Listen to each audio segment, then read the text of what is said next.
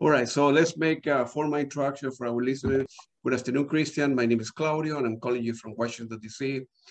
From the studios in Fairfax City. We're very humble and grateful that Kristian Sensini accepted our invitation to our show. Kristian, welcome to the show, man. Thank you, Claudio. Nice to meet you. No problem.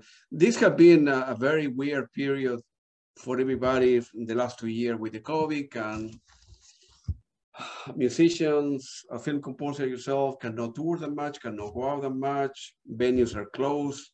It has been crazy. How the COVID has affected your life, your creativity? How you holding up, your sanity? I think for most of film composer, you will talk. Most of us will tell you the same thing. In some way, nothing changed because film composers are used to be buried in their studios and writing music and be lonely and be by themselves. So this doesn't change so much. From the point of view of tranquility, serenity, anxiety, this affected everybody. Because we are living in a crazy world. We are officially in the third year now of the pandemic. In a month, we'll end the second year of pandemic. So I think everybody is personally in a personal life really stressed now. From the point of view of the work of our work, we are privileged because film composer had the luck of working a lot. We don't have a lot of project shut down, and we have experienced an increase of need of music for home entertainment, for movie, for streaming, and so on. So the streaming service helped a lot to put a lot of people on work on these days. Think of Amazon or Netflix project and so on. In my particular case, I just finished to work on an animation movie that started in the 2016. So is now for 5 years in the making. So I was busy with a project that started long before the COVID emergency started. So we have been really lucky to work in music and to work in studios. The real problem was for musicians that live of live performance. So the venue are closed or the audience capacity is limited. So it's a struggle for the people that live on live music. The other problem was, still is, the recording of musician. A lot of orchestra shut down, a lot of recording studio had to have a different way to organize their work. Lot of soundtracks has been recorded from remote. So if you need 12 violins, you can put 12 people in recording studios, but you have to record each violin from their bedroom or their small studio and so on. I think that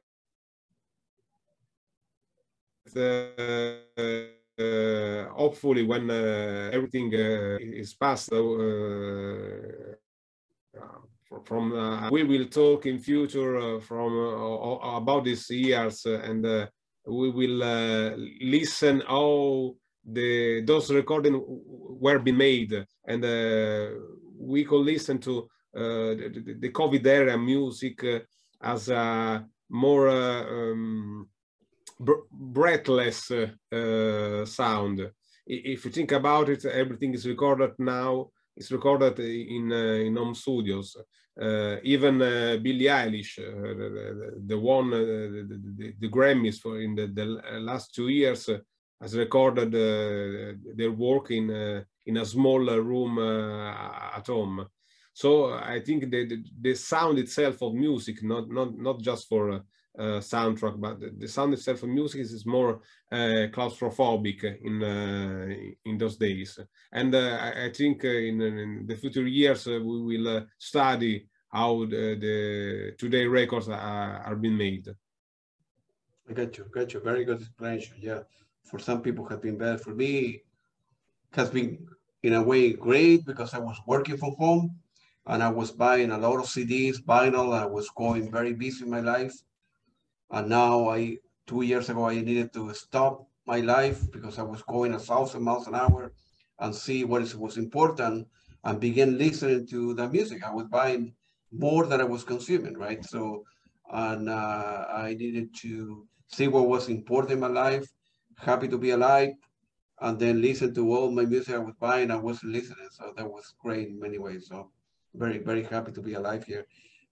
Were you born? Let's go to the beginning. Were you born like in a sort of musical family? How old were you when you began perhaps taking piano lesson or guitar lesson, and your parents see you and say, "Man, this kid likes music and he's always listening, start playing with the radio."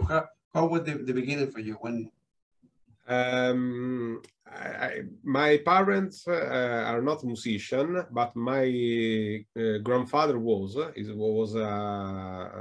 fisharmonica player and an accordion player. I still have his accordion, but I never met him. He died before I was born. But my father is always been a music lover, so he educated me to listen to good music. I literally grew up immersed in music from the radio and from the vinyl that my father had, and I still have my collection of music from it was from cartoons from the late 70s, early 80s, and my father keep buying me those small records of cartoon music. It was mostly in Italy at the time, anime and Japan animation. As soon as was, I think, 6 year olds, my father, that was really passionate but never studied music, told me, "You must learn an instrument. I didn't have a choice. You have to learn an instrument." So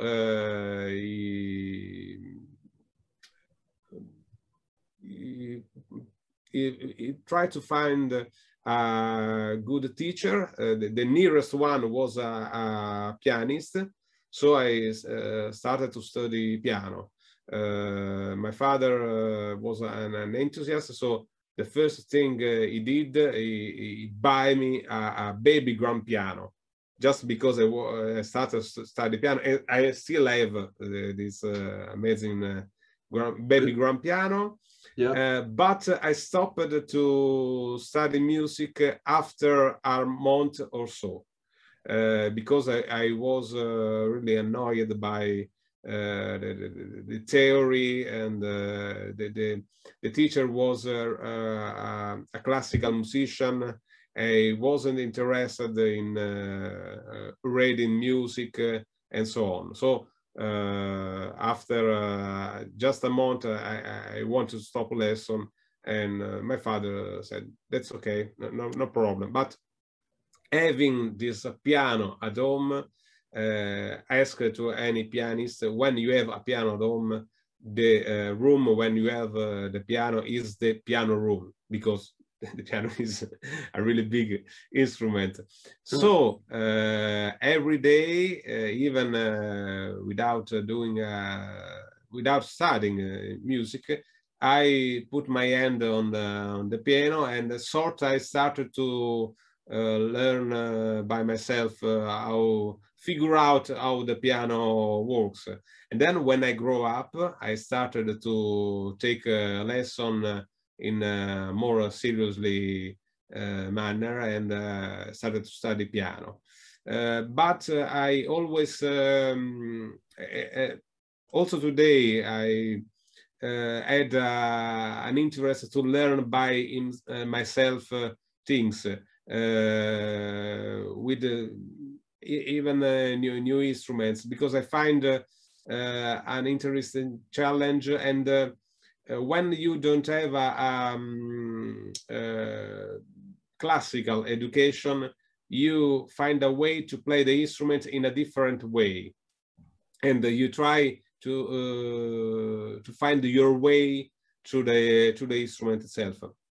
When I grew up, when I was 18, I started to play flute, and I started to play also by myself. Then, in a second moment, I started to study in a conservatory. So I studied jazz, and then I had a jazz degree. But every time I started to play a new instrument, the first approach was to find my way through the instrument. So having a total wrong approach maybe, but it was my personal one. And this affected my way to compose too, not in a very classical common way. And this helped me to find my inner musical voice. Good for you, man. Good for you. And then after conservatory, I was looking into your biography. Man, you have been very lucky to study with Ennio Morricone, Danny Elfman, Hans Zimmer, Howard Shore, and so on and so forth. Man, how in the you have you ever thought when you were 18 years old, looking back in your career now, say, man, you have worked with the best of the best of the best? Yeah, I've been very lucky, and especially for Maestro Morricone. I meet him 2 times. The first time I meet him was an award ceremony when he received an award in a city nearby, and I had a friend who know him, and I asked him, "Can you present me the maestro? I just want to shake his hand." And in this first meeting, I had him to autograph my vinyl record of the Secret of Sahara. It was a TV series really popular when I was just a kid. I was I think 10 years old or so, and this was the first vinyl disc I bought. My father brought me to a record shop and told me, buy what you want. I buy 2 record vinyl. One was best of rock and roll. So it was a compilation of the best rock and roll from the 50s. And the second record I bought was The Secret of Sahara by Ennio Morricone. I didn't know at the time who this Morricone was, but this melody was always on TV and haunted me for years. So I went to buy this record. And the first thing that I said when I meet him, Maestro, this is the first record I bought in my life. I want you to sign it for me. And I have it right here. I hope you can see the back. it Yeah. on the back. And the second time I meet him, it was at National School of Cinema in Rome. There is the Centro Sperimentale of Cinematografia. It's in front of Cinecittà, the studio where Fellini shot his most famous movies. In front of Cinecittà, there is this National School of Cinema that is the second most ancient school of cinema in the world. The first one, I think, is Russian, the second one is Italian. And I met him at a film music laboratory. It was in 2014, and I had the chance to study with him and to talk with him, and he said me a really interesting thing. The first thing Morricone asked to a young composer is, have you studied classical composition? You had your degree in composition? And I said, no, maestro, I have a degree in jazz music. And I'm not a classical composer. And he smiled at me and said, so you will keep writing music like a jazz musician. And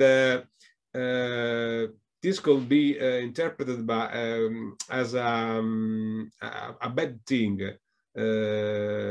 You are not a classical musician. You can write music, but he said it with a wink and a smile, and it was meaning it's good for you to find a different way to write music, but keep on studying classical music, keep on listening to Bach, keep on listening to Beethoven and the great classical musician. Because let me remind you that Morricone was a really serious classical musician, but he had more than great and vast musical taste. He knew about jazz, he knew about pop music, he knew about every kind of music era in history of music. So this was my meeting, my greatest achievement in studying with Morricone. For you, man. And then not only that, but you were one of the founder of the ACMF, the Italian Association of the Film Music Composer, right? And where I think Ennio Morricone was the president. That's a big deal, you know. That's a very big deal. Ennio Morricone was our honorary president. It was one of the promoter of the association.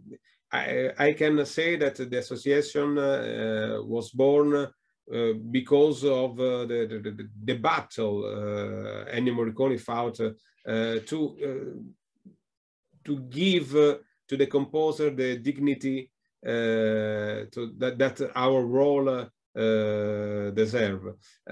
In the last, I think, 7 or 10 years of her life, Ennio Morricone keep doing master classes and interview and public meeting where he wants really to talk to people and to explain his work, to explain what a composer does, what a composer can do for a movie, can do for the story of film music. And this was a personal battle because especially in Europe, the figure of film composer is sort of neglected for the critics, for the classical musician, for the overall audience. It's like a film composer is less important than a normal composer, and this was a cause of suffering for him. He had an amazing career, both as a classic composer and both as a film composer, and he was really worried about this for his career and for the careers of every single young composer. So the last 10 years of the life of his life is dedicated to, of course, write music, but also to give master classes and to give public speeches. You can find a lot of the speeches in Italian on YouTube, and they are really, really great speeches, because he really wanted to fight this idea that a film composer is not good as a classical composer.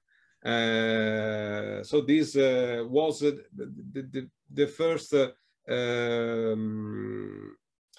stimulus for us to bring on this association. And this association fight for the rights of the composer to have a specific role in music. For example, in Europe, this doesn't happen a lot in the United States, but in Europe, the author of a movie, the authors are four. There is the director, there is the screenwriter, there is the one who writes the subject, and there is the composer. So the author of the movie is divided in 4 parts. And one of 4 is the composer. This is a longer tradition, and we try to keep this tradition because the composer is so important for a movie. It's arrived at the end of the editing of the movie, at the very end of the post-production, but it can totally change the significance of a movie and its meaning, by putting a certain type of music or a different one. So it's definitely one of the author of the movie. And Morricone knows it and wants to defend this role, and we work to defend it also in this way. No, absolutely, absolutely. Most of the time, as you know, right, the director and the person who wrote the script, right, based on a book or based out of his idea, will get 90% of the credit, right? And the film composer, being yourself, being John Williams, being Ennio Morricone, and so on and so forth, and Hans Zimmer, they take only a 1% credit, which is very unfair, you know. In many cases, as you know, can be a great movie, but if it wasn't for great music, right, it wouldn't be as great, or vice versa. Sometimes you will see a very not a great movie, poorly directed, but with very good film score, and then that will kill the movie out in sales. So it's very unfair, you know. I never experienced the contrary. I never experienced a good movie with a bad soundtrack, but I experienced a bad movie with a good soundtrack that helped a lot the movie itself. Absolutely, no, yeah. What in terms of composing, right? So let's go into your career. You know, who inspired you and which score do you love? Because you have done thriller, you have done horror, you have done drama, fantasy. Is any particular area that you done, or is irrelevant for you to a director to hire you to do a thriller versus a fantasy or drama? Is any how in your mind how you can divide? Okay, this will work for this and not for that. I think that the answer is I give you now is different than the one I'd give you 10 years ago, because you can read a lot of credits of horror or thriller movie for the young composers, because from a certain point of view, it's easiest to work on horror movies because there are so many. Lot of them are really low budget, maybe good, but low budget projects. So low budget projects are more used to contact to have a young composer, a debuting composer. So it's easy in the early years for each single composer to work on horror or thriller movie. Having said this, I like to score a horror movie because when I was young, I was really passionate about this kind of genre, like every single teenager on the earth, I think. Nowadays, I'm more passionate about good stories. So no matter what the film genre, if the story is good, if the ideas are good, if there's a good story to tell, I'm absolutely in. But if I had to choose some direction, I will say I'm really interested in animation movie. I'm really interested in documentary, because they are usually documentary a really important message to tell, to share with the audience, with the future, with the story. And I'm also interested in drama movie, because you have to add a really great story to tell to shot a documentary or an animation movie or a drama. Yeah, and so that's I'm not interested, for example, in a blockbuster movie. I'm not interested in money. Because it's most important to share messages than to share money. So I have interviewed other musicians. They tell me that the primary goal is make money, whoever pays the best. In your case, you look at the other way around. If somebody pay you more than the rest, and the story is terrible, and you're not going to like the director or whatever, you may say, no, I'm not interested, because I some years ago, an important music critic here in Italy did an interview with me, and I gave him the same answer I'm giving you, and he said, I don't believe you, because I said I'm not interested to score Transformer 16, for example, because, and this journalist said the money are important. Yes, I said, of course they're important, but if I have a kid, and at the time I didn't have a kid, and now I have a 4-year-old son, what I can share with him when he's grow up. I prefer to share with him a good movie I did than to share with him some money. Maybe when he's grow up, he will prefer to have money for his father than. But for me, it's really important. Do you know the story about Peter Pan and Hook? The story, Hook, the captain of the pirates.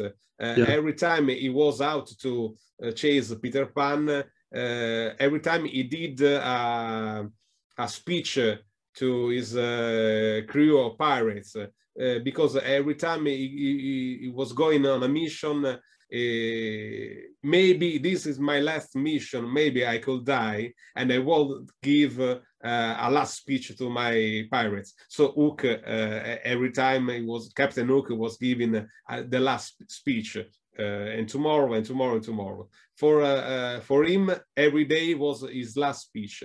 I'm telling this because I feel, for me, is this: if I'm going to die tomorrow, what is my last project?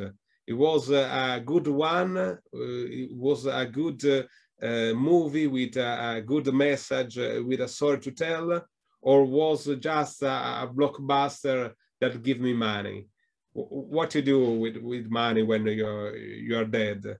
But when you die and you had shared with the world, with humanity, some good project, this is the real goal, to live in future and to live forever.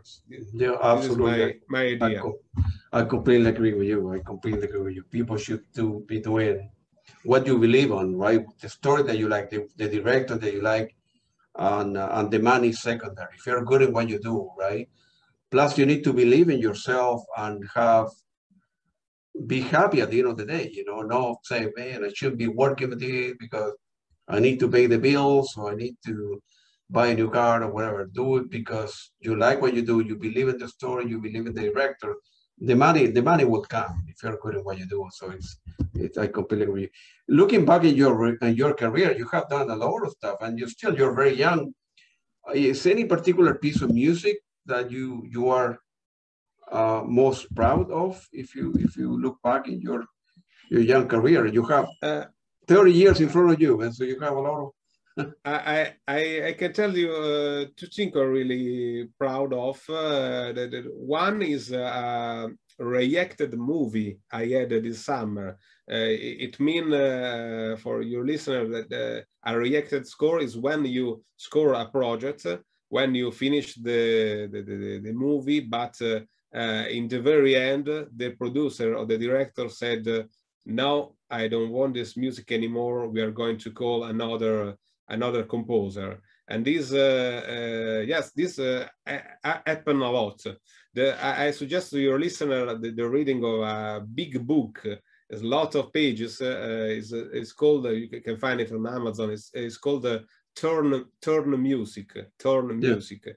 Yeah. Wow. And there's a list, an infinite list of every single composer who had at least one score reacted. And you can find name of everything: Ennio Morricone, Hans Zimmer, John Powell, and Bernard Herrmann.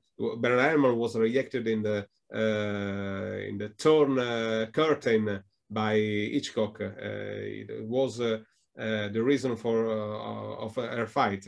And every single composer, there is a said in Hollywood that said that you are not a real composer if you haven't been reacted at least one time. And last summer I had a full score reacted, and I think it's one of my best work. And still today I'm still working on it, because I will publish as a solo album I think over the year, and I think is one of my best projects. I'm really proud of it. And think about it, it was a reacted score. And then but you got paid, right? You got paid. Yeah, yes. Usually you get paid. I had paid half the contract we agreed at the moment, but I got paid. In USA, they are more strict in the contract. So if you had a reacted score, you have paid in full. But this was a really small independent project, so we found an agreement good for both. But I kept the rights of the music. This means I can share it, and I can publish it. I can use those music in future projects and so on. But why something like that, Kristian, happen? I mean, let's say I'm the director, right? I'm gonna hire you, a film composer, to write the music for a movie called X, whatever that means. So you write the music at the end. I mean, I'm the director. I don't know what you're writing at the end. I don't like it. Or we can communicate toward the end when I'm finishing my movie, and I say to you, Kristian, I'm going to need your score in a couple of weeks. Let's get together. And then how that works? How a director cannot like what you do if you communicate along the way that you like? Every single story is different. And I really suggest you to read this book, because it's really informative about it. It's really also funny as interesting. But the story in this case was that the director was agreed with every single cue. The director loved every single cue. I started to write the music from the script itself. when the music was, when the movie wasn't even shot. So the producer, the director listened to the music.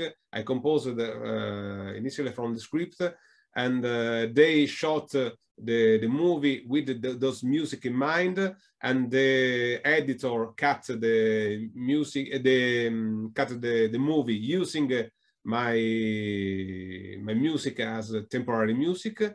And then in the end, the producers found that the movie they were shooting was not what they had in mind. So in some cases, what you have in the end is not what you think it was the product. And what can you do in the end? You can reshot the movie. You can reshot the performance of the actor. But you, in the end, you can change, at least you can change the music. It's the music in a movie is the very last thing that that come in the game. So what can you do when the movie doesn't work? You can change the music, and this happen a lot. When you see an article on Variety or on the news. The composer for this movie has changed because there was a schedule difference. It's not true. Usually the producer they decided to change their mind to change the music because it's the very last thing they can change. So it's my director was loving the music from start to finish. Agreed about every single cue, every single sync, everything. But the producer didn't agree with him, so he decided to change the music. This happened. And then they need to go. The producer need to find another person, hire the person, showing the film. Yep. The person the film company need to film. Created and it would take a lot longer to release a movie, right? Not because what happened when you have a rewrite of a score, you usually have 2 weeks, 3 weeks, because you had to respect the deadline and the releases and the campaign for festival and so on. So the problem with the rescoring of a movie is this one. No, any second try that take 2 weeks can't be absolutely be better than anything that has been composed for months. I mean, I was in the movie even before it was shot. I read the script and I watched the movie so many times. I think I watched the movie more than the director and the producers and the editor itself. So I think I'm the person who know more that movie at that point. And anyone can start fresh and do a better job in just 2 weeks. So it's just a matter of a test. Opinion, like I think Coltrane or Elvin Johnson was said, opinions are just assholes. Everyone had one. That's right. So it's just a matter of test. Yeah, gotcha. Well, that's a very good explanation. In terms of, are particular genres are more difficult to work for you? Let's say you have 3 directors, 1, 2, and 3, and the first director is about a thriller. The second one is games. The third one is drama. It's for you, right? From your point of view, it's one genre. And assuming that you like the script, that you like the director, you have 3 choices, and then you have 3 choices on your table, and you can pick only one. And they pay the same. Take the money out of it. Is any particular genre genre harder for you to work with, or how you decide when, if you have two projects, right, when to take this one first and the other one in a couple of months, and so on and so forth? What? I think the most difficult genre is comedy, because it's easiest to make people cry than a people smile. To make people smile, to have a good musical sense of humor is really difficult. But I like to be challenged, so I usually try the most difficult one, because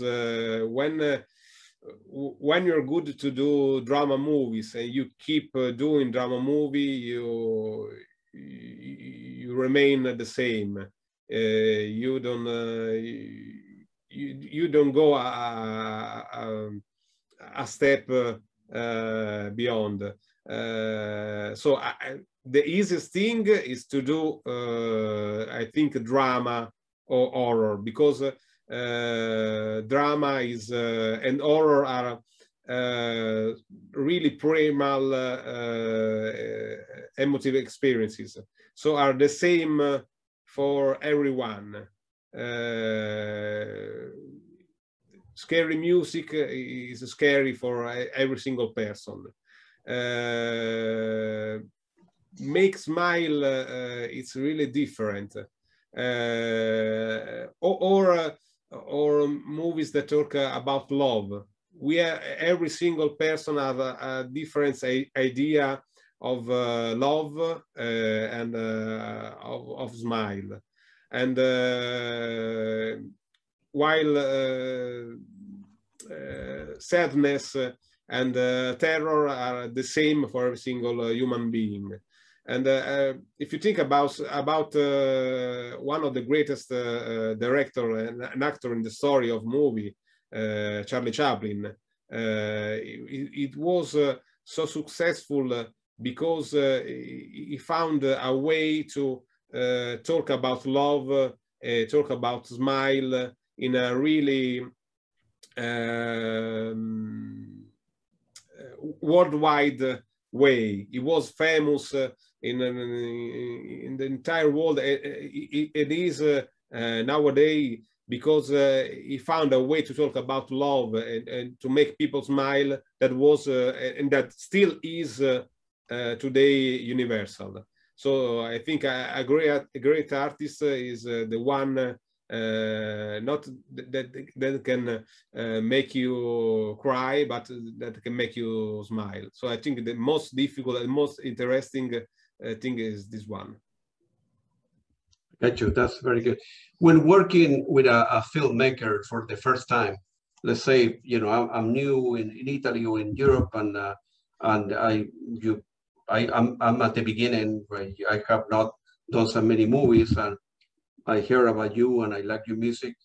Do you typically prefer to see like a rough cut of the movie, because the music will go toward the end, like 3/4 of the project done, right? Okay, now we need to start bringing cues from different movies so we can align the sequence of scenes in the movie. Do you prefer to see like a rough cut before signing into a particular project, or is good enough for you to see the script before the movie had been shot and they have an idea, oh, I think I could apply this type of music, adaptive music, because I like the script and all. What do you prefer? Or you go 3/4 of the movie done, yeah, rough? If I know the director, it's good. The script is good enough, because I know the director taste. I know his vision from previous movies and so on. If not, I think I really needed to see something, because the script could be really good, but the acting could be really cheap. And I can help myself. I can't work on a project with cheap dialogues or actors or a bad photography.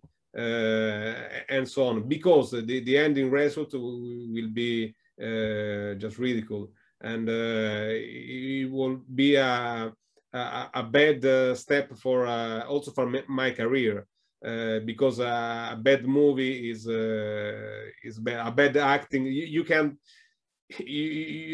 help a bad actor to shine with the music if it's not good to express emotion or to tell a story.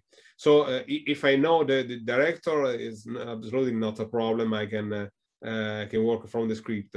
If not, it's better to see something to and in some cases I had to step away from projects that had bad acting, and if it's an horror movie, it's usually not a problem, because acting in horror movies are in some cases are cheap, in some cases are also even funny, but it's something you can pardon to an horror or an independent movie. But if it's a drama, and you watching this drama, you start to smile, and you start to distract from the story, because you are distracted from the bad acting or the bad lights or how it's shot. I can myself, I had to step away from the project, and in the past it happened I think a couple of times. I said, of course, I didn't say that to the director, the acting is cheap or your project is not good. It's not my project. I can help with my music. This project, it's better we find a better composer. I usually say this one. I got you. Do you usually work with 2-3 projects at the same time, or you need to wait until one is done before you engage in the next one? And then how long does it take to do, like on average, right, a compose music for a film? It depends. First of all, it happened to work on different projects at the same time. It's happened. It's really stressing. It's better if the projects are different. For example, just last summer I worked in the project I was talking about that was rejected. It was a thriller, and in the same time I was working to an animation movie. So they was really different, a thriller for an animation movie. So when I work at the thriller was a way to rest my mind from the animation. And when I was working in animation was my time to rest my mind from the thriller one. It was, it could be difficult if you had to work at the same time to 2 thriller movie, or in the same time to 2 drama movie, and so on. This could be difficult. In the past, I worked but this is the composer life. As a composer, you are always for all your career a freelancer. So for a year, you can you don't have if not small work. And in some year, in the same month, you have two movies to deliver. And as a freelancer, you never say no to a good project. Of course, if one project is not good at all, you can step away and go with a more interesting one. About the time, it depends.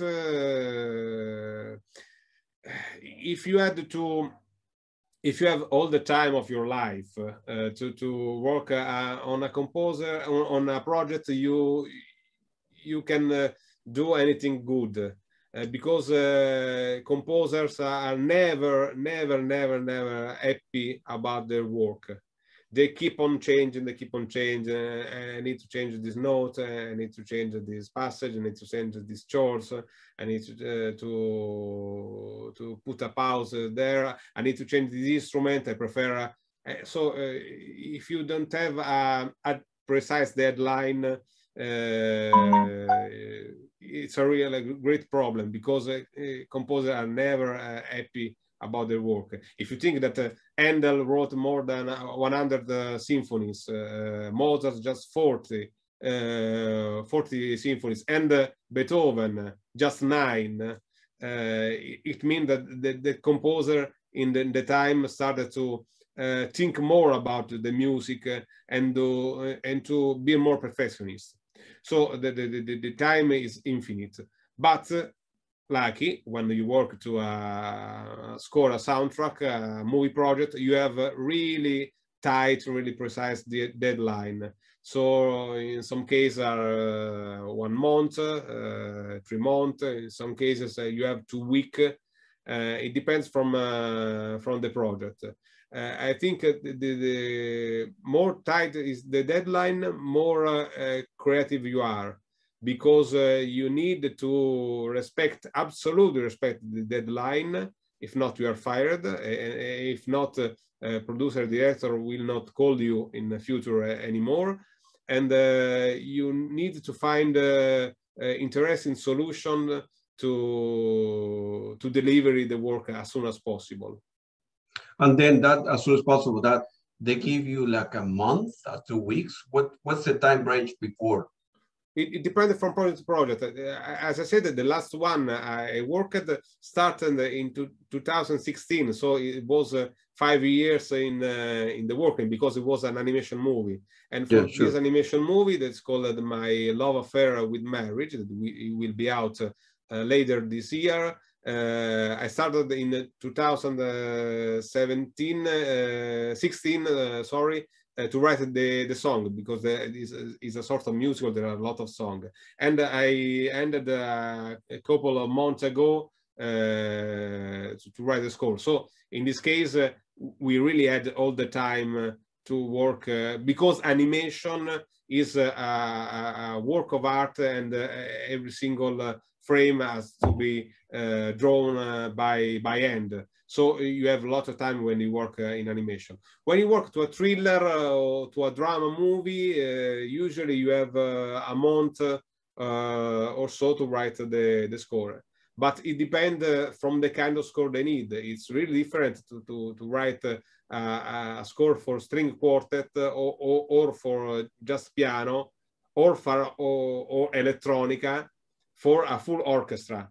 When you have to write music for full orchestra, you have a lot of things involved, as writing down the parts for a single musician, hire the musician, go in the studio, and so on. When you have to write with just electronic music, you can do everything by yourself in your small studio and just a computer. If you have the opportunity to work with 2 people, I will give you a couple of alternatives. One, a director that would have hired you, that you wish you have worked alive, and then a person who died. Any Italian, American, German, is 2 people, two directors that you admire, that you wish, man, I wish I had the opportunity to do a movie from this director alive, and then another one that is not alive because I like his movies and so on and so forth. If God give you the power to do that, what would you like to do? The living one absolutely was Woody Allen. He's one of my favorite director, even if I know that usually don't hire composer, because he use pre-existent music for every single of this film. So no composer have worked with Woody Allen. So it's being an impossible dream. I can ask something impossible. So my favorite composer is Woody Allen. I have a background in jazz music. I know he's a great jazz musician himself. He's a great clarinet player. I also attended a concert in Italy a lot of years ago when he was playing clarinet with his band. So the living one is absolutely Woody Allen. That one, I think, Kubrick. It was a really interesting composer. Clockwork Orange is one of my favorites movie and one of my favorite soundtrack. A great electronic score, amazing work. So Kubrick and Woody Allen. Yeah. Yo, those are big names, man. And those are yeah. very big. If I have the star, you need to have a big a big shot. Yeah, of course. For me, my top 3 bands of all times, right? Being rock and roll, films, Genesis, Led Zeppelin, and Pink Floyd.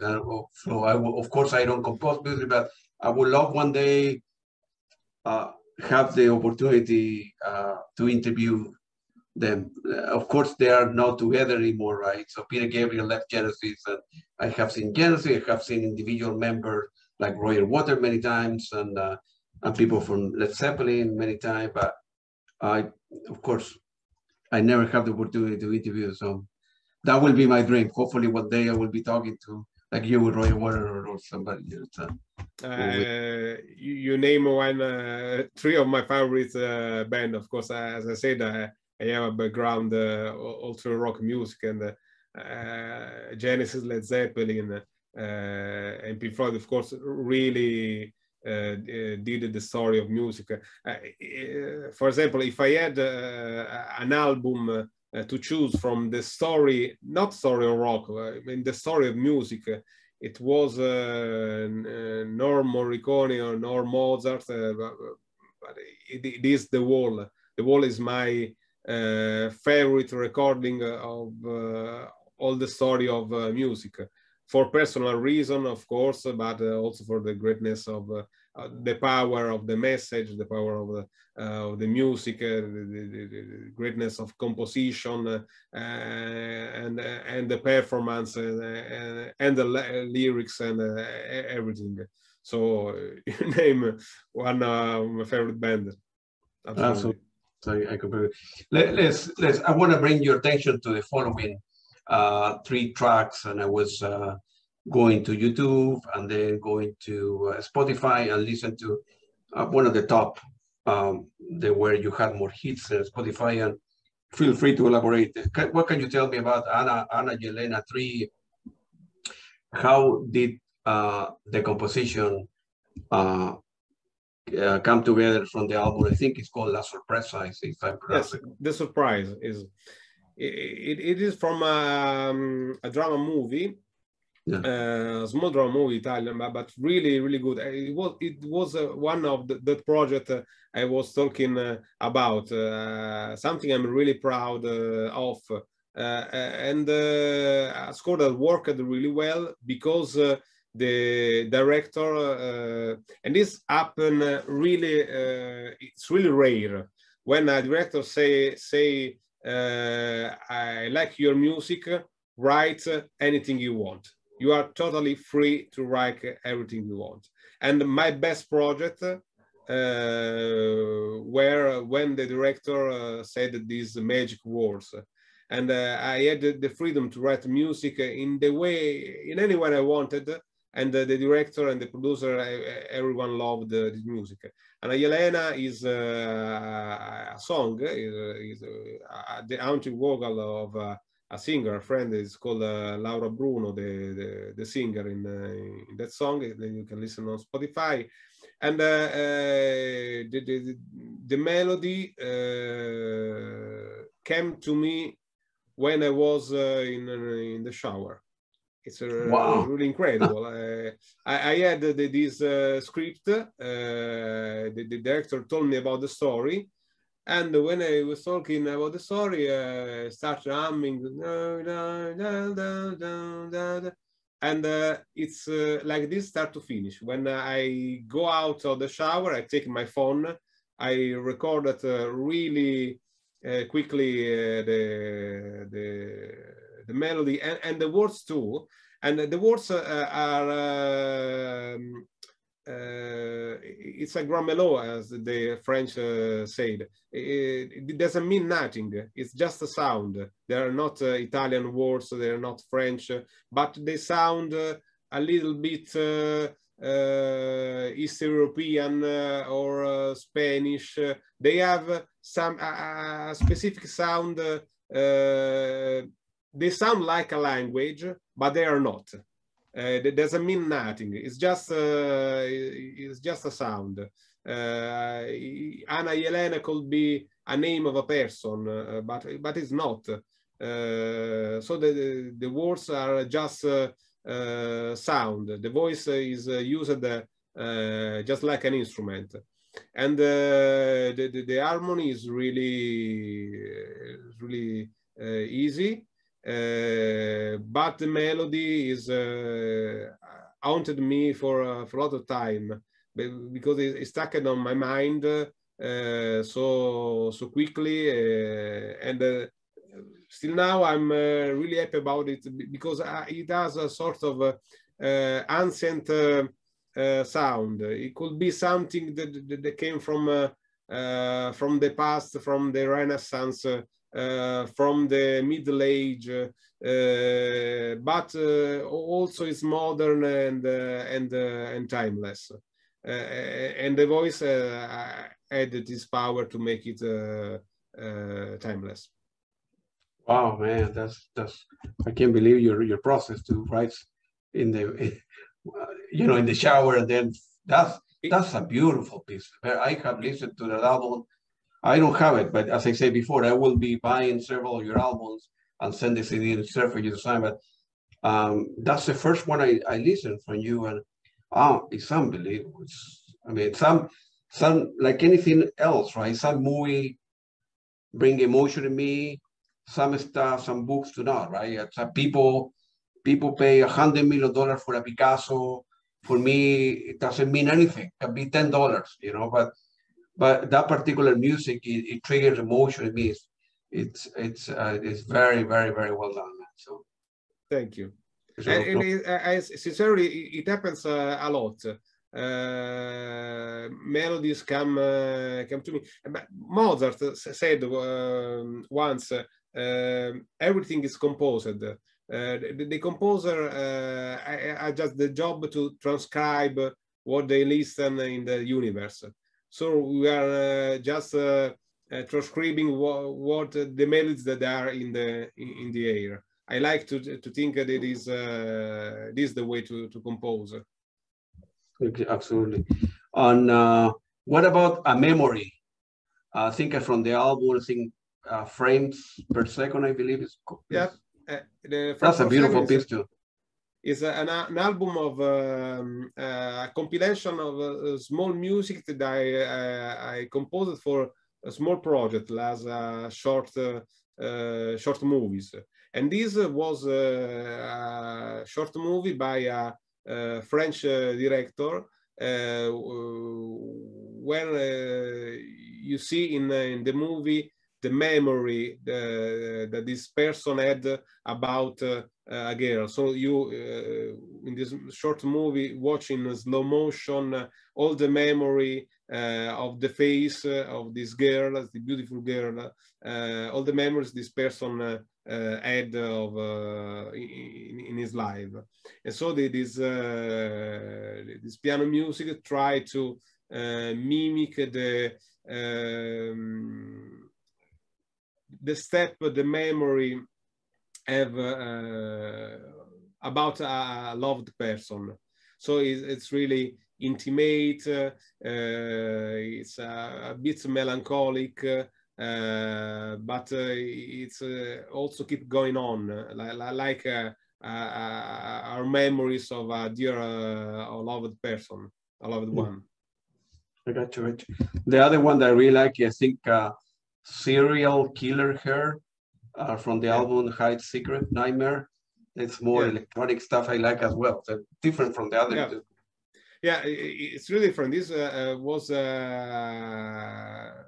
one of my first horror movies by Domiziano Cristoforo. It's a good experiment, really experimental director. Is compared a lot of time here in Italy to Dario Argento or Lucio Fulci, some great director of the past. And this was my homage to the film music composer of thriller and horror movies from the late 70s, early 80s. So there is a mix between, let's say, the Goblin or Fabio Frizzi, meet, in some cases, Bernard Herrmann. So it was my way to think, what if Bernard Herrmann was born in the early 80s and was using the orchestra as it was using, plus electronics synths from early 80s, so vintage synths and vintage reverbs and effects.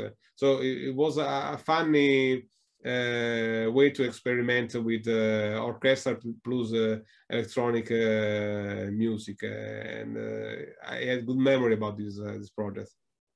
Yeah, yeah, you mentioned Goblin. Yeah, I recently interviewed Claudio Simonetti as well, and he's a very nice person. So it's amazing. We have collaborated thanks to Lisa, our publicist.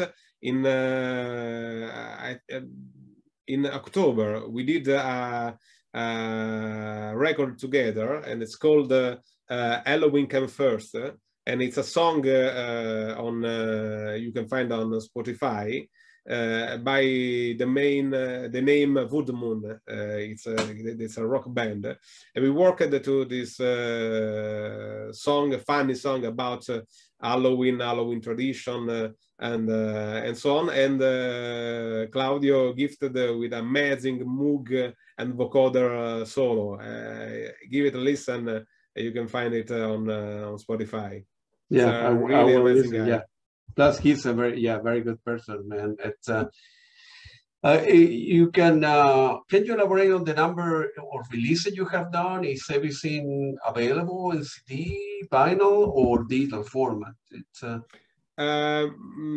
nowadays publishers are a little bit shy to publish CDs or vinyl, because I'm frank, it's a suicidal decision to publish a vinyl or a CD.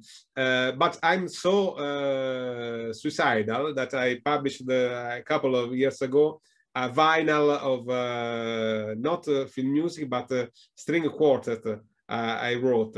So the most suicidal decision and expensive, and but as I said, I really don't care about it. The important thing is to have the music out there. So most of the things are on Spotify, but I still believe I'm still a collector of vinyl and of CD. So I still believe in publishing things in physical form. So if it's up to me, everything I publish by myself, because in some cases I prefer to publish things by myself as an independent musician. It's on CD and also on Spotify and on digital records.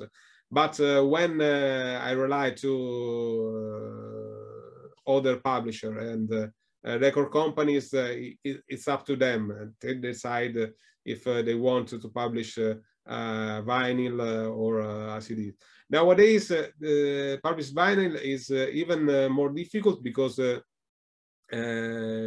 COVID crisis, the lot of vinyl producers and farm are all shut down, or they have a lot of pre-orders. So if you decide now to publish a vinyl, you must wait about a year or so.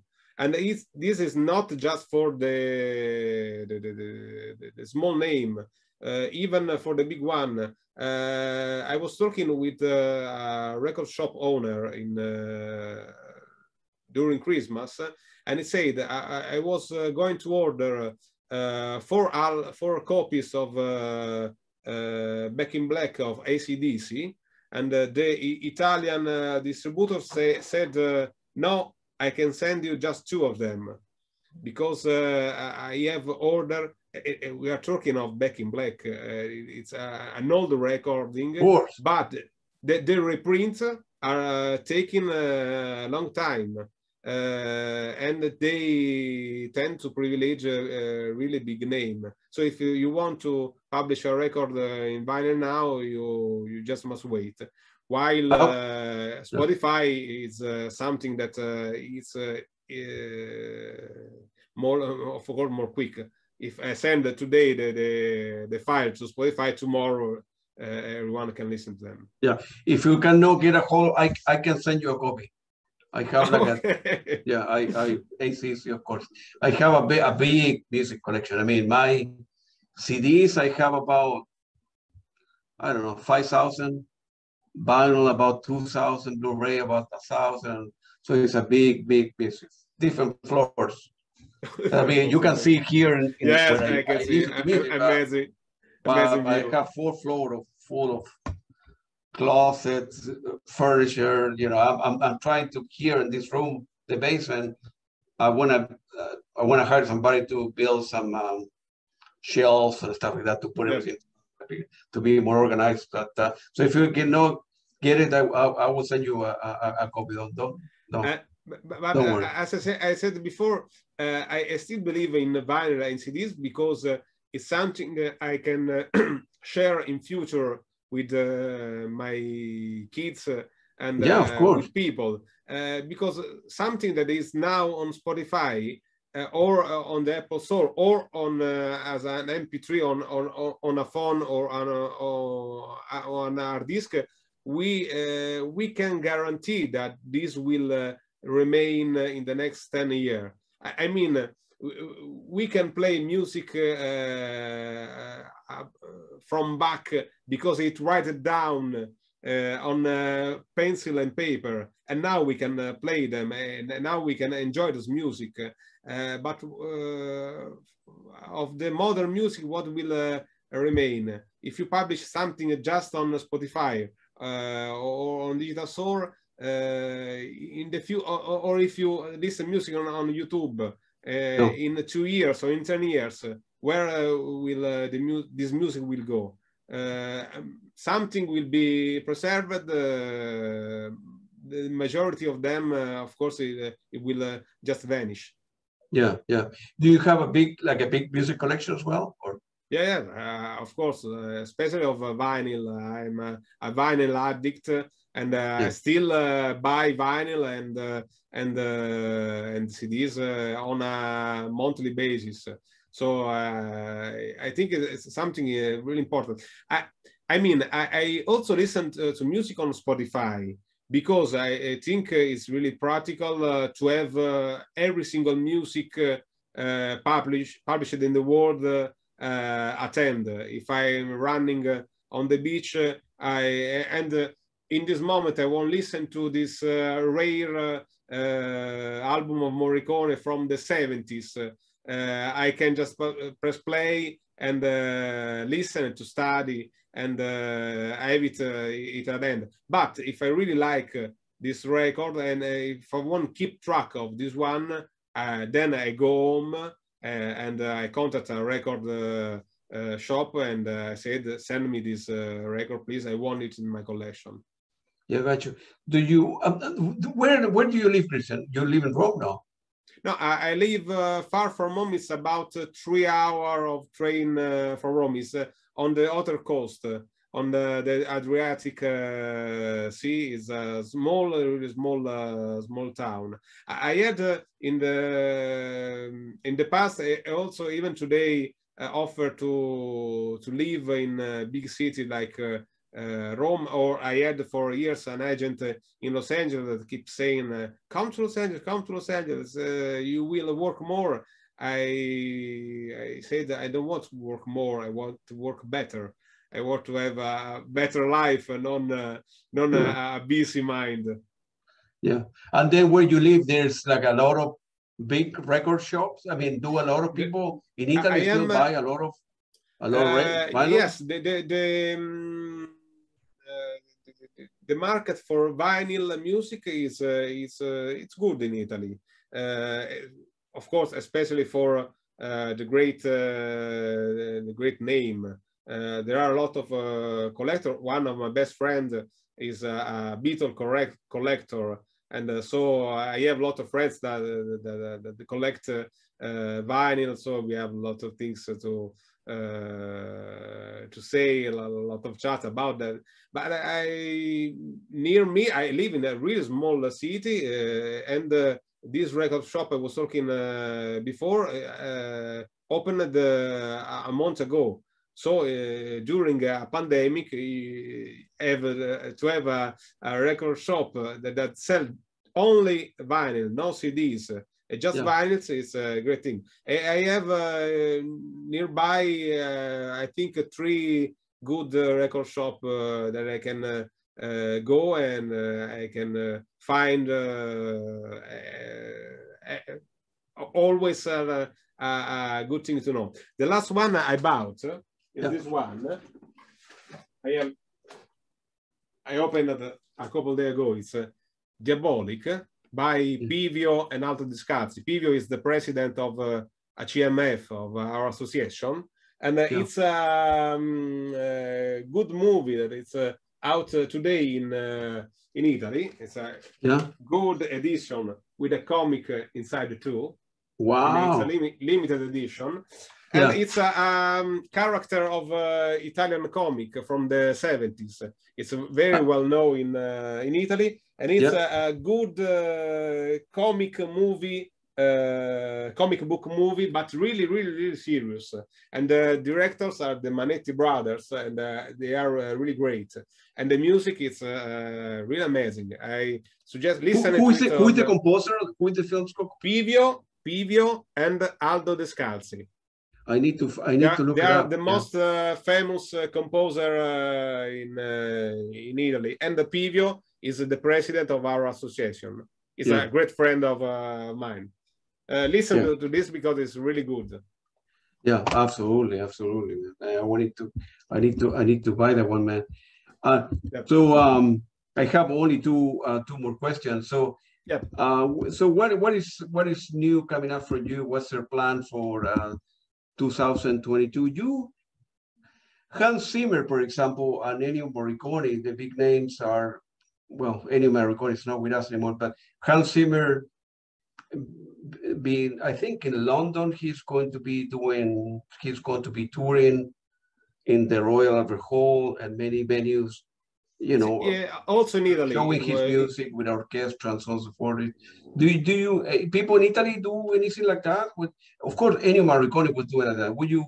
Yeah. Would you have the opportunity to do something like that on a small theater or on a venue showing your music, or music show with the film composer? There are not really a thing in Italy. Of course, Morricone did a lot of full big concert here at the Arena di Verona or in Rome or so on. Hans Zimmer came one time. I think he will came again in April. We will have the privilege to see John Williams in June, this year in June, for the first time in Italy, in concert with the Orchestra Filarmonica in Milano. But it's not something you can listen every month. We are not a big, we have not a big cultural fan of film music, except for some special events. If we have in Italy, let's say, an orchestra that play Star Wars or Lord of the Rings, of course, you have a sold out arena, but not for a lot of composer. We did some concert with the association was a full sold out show with the best of Italian music, something like that in the past. But it's not something that happens every day. So we are pushing this also to. In this moment, of course, it's impossible. I don't know in Washington how it is right now, but now to have a concert it's just impossible because we don't have a full capacity of venues. We have limited capacity. It's usually half capacity, so they can book orchestras, big orchestras or big name. We hope the situation will change soon. But we are working. We're of course interested in more. Absolutely, man. And feel free to mention your name, your website, your Bandcamp, your Spotify, so the listener of the radio can buy your music and that's it's really easy. But just write Kristian with the key R-I-S, Kristian Sensini. Yeah. On Google, and you'll find my website and so on, Instagram, my YouTube channel, and Spotify, and everything. And if you want to, you can go on my website, and on my website you can find almost all the music I wrote in streaming, even for the very small projects that are not released on Spotify. So I like to share on my website every project I did, because they are like son, like kids. You love every single of them. Absolutely, man. Well, and also thank you very much for your time, Kristian, man. I know it's getting late there in Italy, and hopefully one day. I've never been in Italy, so I need to one of the places I need to go, because I like all the PFM and all the bands in the late 70s and 80s. There were a lot of progressive bands in Italy. It was amazing. Yeah. You know any name of those progressive band that you like in Italy? If there are many, I have interviewed some of them. One is, I can send you the name with all the one that I have interviewed. Perhaps the famous one will be PFM. Yeah, of course. And but there are others that perhaps were not well known in Italy, but Italy had many progressive bands before anybody else. Before you're talking about my favorite genre of rock. Yeah, before bands in the United States, before bands in the UK, there were many. I need to look at the name, but I will send you a list of the name and the interviews I have done. There were many. There were like 20 or 30 good ones, And some people are in the 70s or 80s, so are getting very old.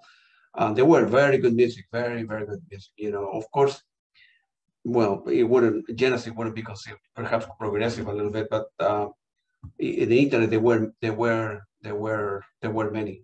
And you know why there was a lot of progressive band in the 70s in Italy? No, I wouldn't know. No, there is a historical reason, because it's a political reason. In the 70s, some young people from the audience started to say the music is of everyone. No one must pay to buy tickets to concert. So the people from the audience invented the free concert. This means that when, for example, Genesis or Frank Zappa was playing at an avenue, they started to enter, and in a very violent way, and even if there was police, they started to break doors of the venues to enter to free to concert of Led Zeppelin, Frank Zappa, and Genesis. So every concert was a big risk for a band, because there was fight and protest and so on. So in the 70s, big band like Genesis, Led Zeppelin, and so on started to avoid Italy. We want to work in Italy anymore because people behave so badly. And so lot of rock band, Italian rock band, started to rise because there wasn't international rock band that was interested to work in Italy. So a lot of progressive rock in the 70s had the fortune to be really, really famous, really known, because Led Zeppelin and Genesis and other one was not more interested to play in Italy. Right. That's true story. Yeah, that's beautiful. Like I was looking at the radio, and bands like Premiata, of course, Banco del Mutuo, Le Orme, Museo Rosenbach, and so on so forth. And of course, yeah, you know, Goblin, which began doing also the area with Demetrio Stratos, the amazing singer. Yeah, it was great. It was very nice talking to you. I will send you a different email, Kristian, because I'm interested in getting a hold of other musicians, and definitely I want to get that book, the book you mentioned, and the vinyl that you showed me, and I will send you a direct link so you can post to your social media account. And I'm very grateful to Lisa because she had helped me out with a lot of people. So she has been very nice to me. And I've never been in Italy before. Hopefully one day I want to be in Rome or somewhere, and we'll get together for dinner or beer or wine. I will bring some Chilean wine. And let me know what, besides AC/DC, Back in Black, what else? What other vinyl? Because here I have I found it. In the end, I found it. You find it, yeah. Yeah. If you're looking for some stuff, I have access to a lot of this. I have more that I will be able to listen in 100 years, man. It's crazy. So if you need things in particular, let me know. I can send it your way, man. No problem. Thank you, Claudio. Thank you so much. Thank you very much. Have a good afternoon. Thank you. Appreciate it, man. Thank you. Bye. Have a nice day. Bye. You too. Thank you.